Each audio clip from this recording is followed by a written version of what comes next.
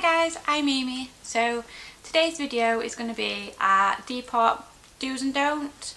So it's just going to be basically what to do on Depop and what not to do on Depop. So I've got my little list here where I've written down all my little do's and don'ts. So I'm just going to get started. So the first one I've got is do, and it's do have good genuine descriptions. So by that, just have a clear description. Don't tag brands that it's not, don't tag years it's not.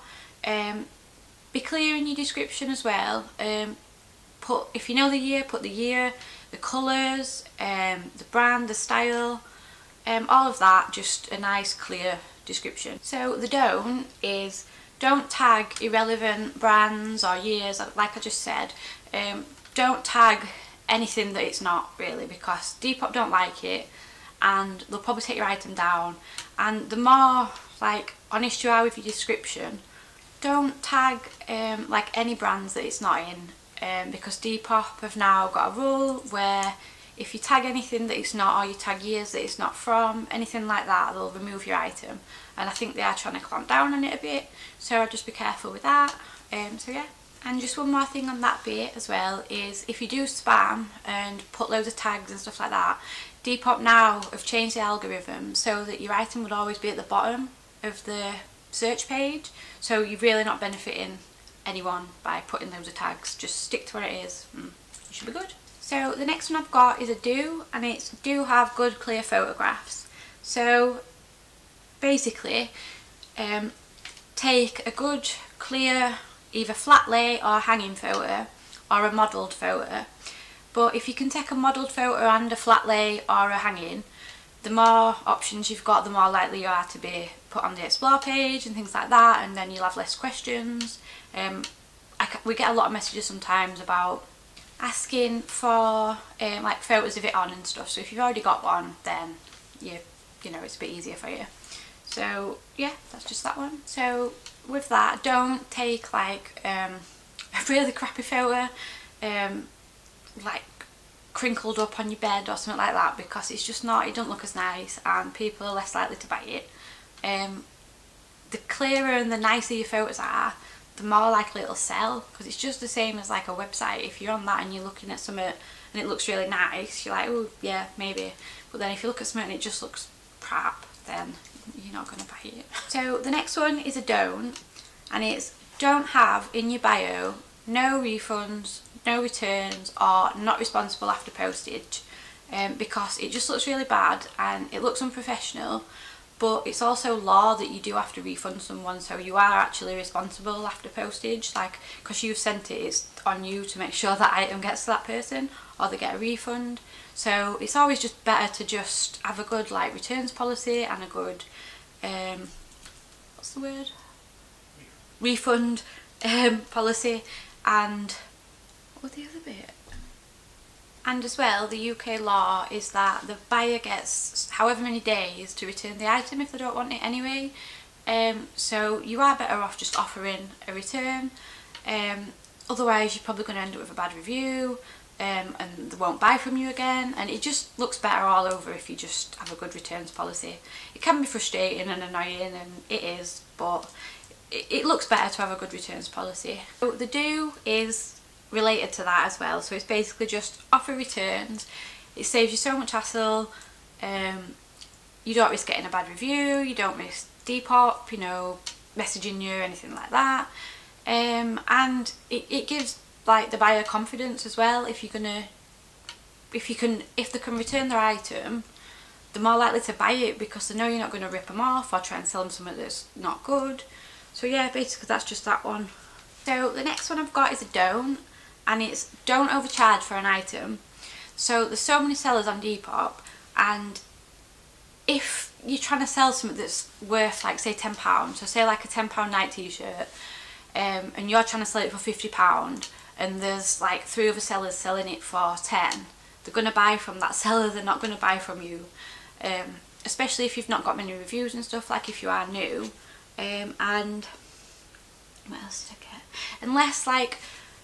Unless it's a really unique item, or it's something that you can't find anywhere, so you can't find it on like eBay sold or Depop or anything, and it's something really random or something that you've made yourself, then it's different. You can kind of price it at what you think's fair, but you know, you're not going to get more than what something's worth, really. Because I've seen it quite a bit where people, you know, try and overcharge a lot for like a standard Nike t-shirt, and people aren't daft. So the next one is a do, and it's do offer free postage. Only in the UK or wherever you're from. Obviously you can't do international free postage because it's just way too much, but Depop like it if you offer free postage, and it's just an incentive for people. Like, I know I'm more likely to buy something if it's got free postage. I don't know why, you just kind of are. So yeah, it's always a good one. But one good thing to do with that is price the item with free postage in mind. So if you were going to put it on for £20 and then charge £5 postage, just put it on for £25 and free postage. I don't know why, but people just seem more attracted to free postage. It just looks like they're getting a better deal. So, and it's worked for us really well. So the next one is a don't, and it's don't message people to buy your items. So this can be if someone's liked your item, don't message them. If someone follows you, don't message them. So Depop don't like it, they class it as spam. I know eBay and Vinted encourage you to message people, but Depop don't, so just be really careful with that because you can get a warning. So the next one is a do, and it's do bump regularly.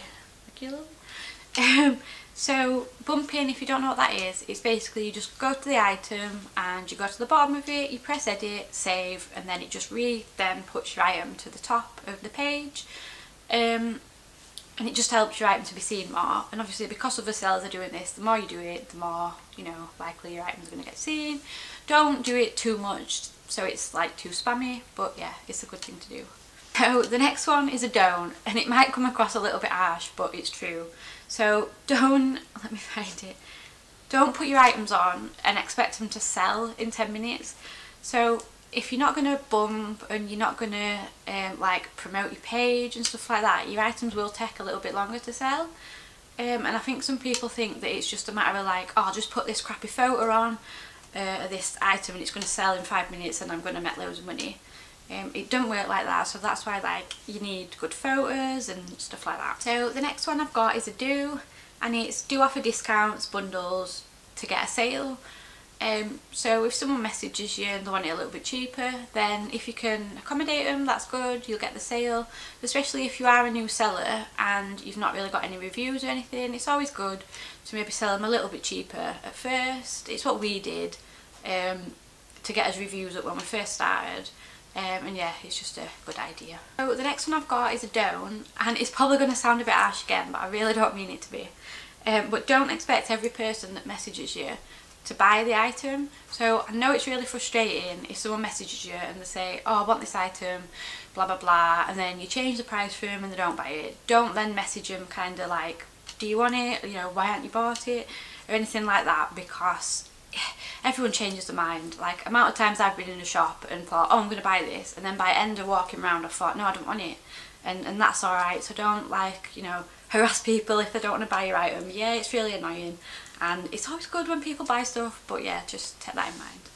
But the next bits I've got aren't really do's and don'ts, because I sort of wrote this before I wrote the other bit, so if I repeat myself then I'm sorry. So the first bit I've got is promote your page. So follow people on Depop, like all the items on the explore page. When you're following people, be careful not to be too spammy, because obviously that looks bad.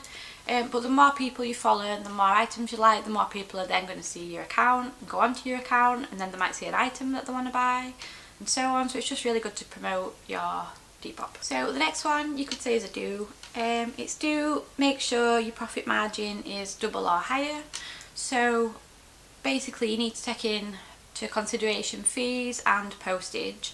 So if you're going to buy something for £20 from a wholesaler and then it's only worth £25, you're not going to make any money on it. You're going to lose money, no matter how much, you know, you want it to sell or anything like that. It just won't, because it's not worth that.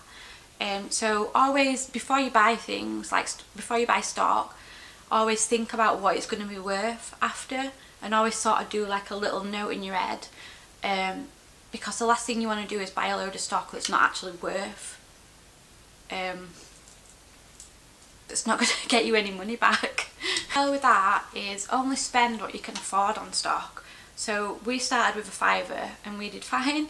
Don't put like all your life savings into some stock, especially if it's like an online wholesaler or somewhere like that, because you just don't know what you're going to get. So it's better to really start slower rather than just diving in, because you don't really know. And obviously you need to figure out what's going to sell, what's, you know, popular and stuff like that. The next one is a do again, and it's use Instagram to promote your Depop. So, you know, even if you're just posting stuff to your Instagram story, or you've got a separate page for your business, it's just really good. We've had quite a lot of sales come from Instagram, not so much Facebook, mostly Instagram. So yeah, that's always an idea. Obviously you don't have to, but it's just an idea. The more advertising, the better, and it's free. So as well as Instagram, there's TikTok. So we use TikTok and it's really good because you can just get loads of views without having any followers. So don't like forget about TikTok, and you don't even really need to put anything fantastic on. I've done some TikToks where I've just put pictures of the items and like a close-up and a zoom and whatever with a popular song, put it on TikTok, and it's got loads of views. I think we've had people come from TikTok as well to Depop.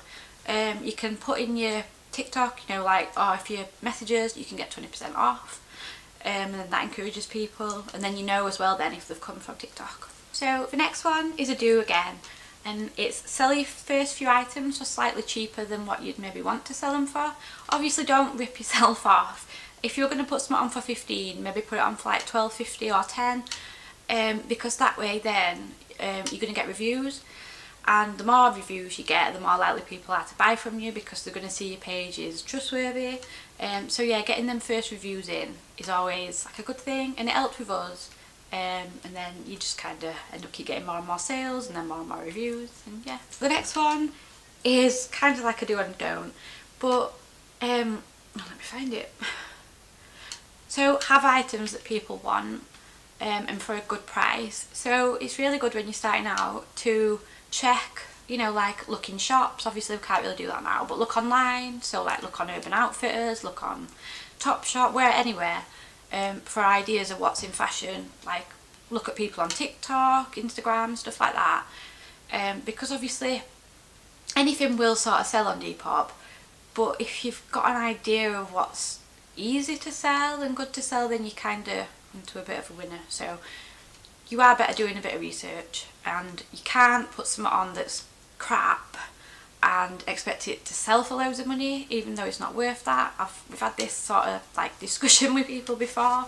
And then don't overcharge for your items either.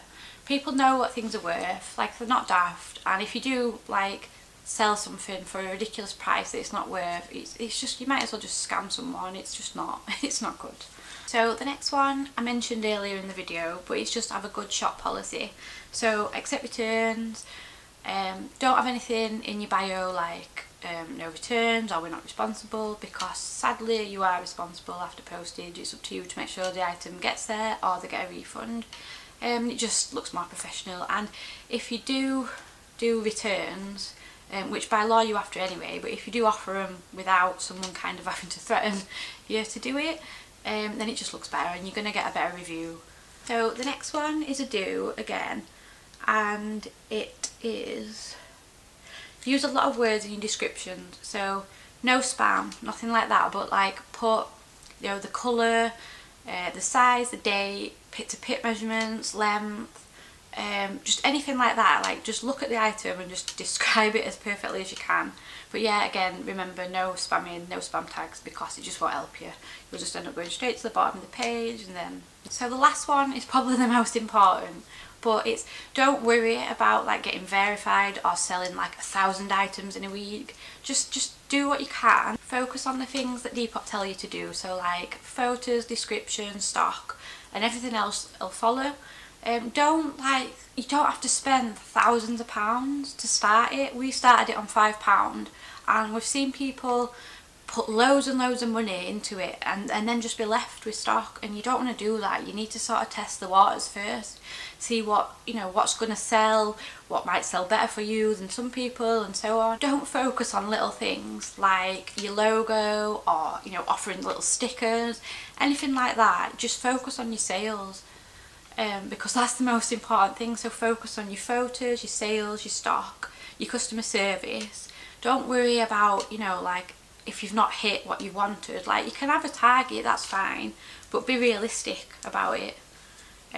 We started with £5 and we've sold, how many items have we sold? 1,500. It's like about 1,500 items, and we never really focused on getting the blue tick. We just kind of woke up and we had it. They'd emailed us before, like saying that they'd put us into the trial thing and whatever, but I mean, it's good to have, but it's really not like a be all and end all. It's, you don't really get that much more from it, so don't kind of like strive for that. Just strive for sales and strive the right word, and make sure you get enough stock as well, so that you can do it consistently. And obviously the more you've got on your page, the more money you'll probably make, because obviously the more you're going to sell. But I wouldn't throw like all your money away on like one big bale or something like that, because you're just not sure what's going to come in it. And we were always quite careful and quite lucky when we bought bales and stuff, but we do like, don't have massively high expectations as well, because wholesalers have to send you, you know, like they'll send you good stuff, but they have to send you the just okay stuff as well, because that's their business, just like ours is selling, obviously, just single items. So as well, you need to just remember that it takes time on Depop. You're not going to like suddenly sell 500 items overnight. You've got to put effort in, you've got to put the time in, you've got to get the stock, you've got to find the stock, so you've got to figure that out. There is a lot of Depoppers and stuff that will help you find stuff, but you are better off just doing it on your own. So this little bit might sound bad again, sound like a menage, but don't go into it thinking you're going to be like the biggest thing on Depop, because you need to just focus on the important things and everything else will come after that. You've got to be realistic. So if you want to head over to Instagram, I'll be doing some more videos on there and getting people involved. I'll probably be doing a series of these videos, so if anybody wants any like advice or anything like that, you can message me on here or on Instagram, that's fine. What else would I say? So if you are still watching, I've just had a total fucking brain fart. So if you are still watching, thank you so much. If you could leave a like, a subscribe, if you could leave a comment in the comments, we can have a chat. Tell me which tip helped you, you know, if you've used it before. Yeah, I am going to be doing like a series of these videos about Depop, but if you are here for the fashion videos that I do, if you are, then I am still doing them. I'm just going to do these as well, just to try and help people if I can. So yeah, that's the end of the video. So thank you so much for watching, if you still are, and yeah, I'll see you in the next video.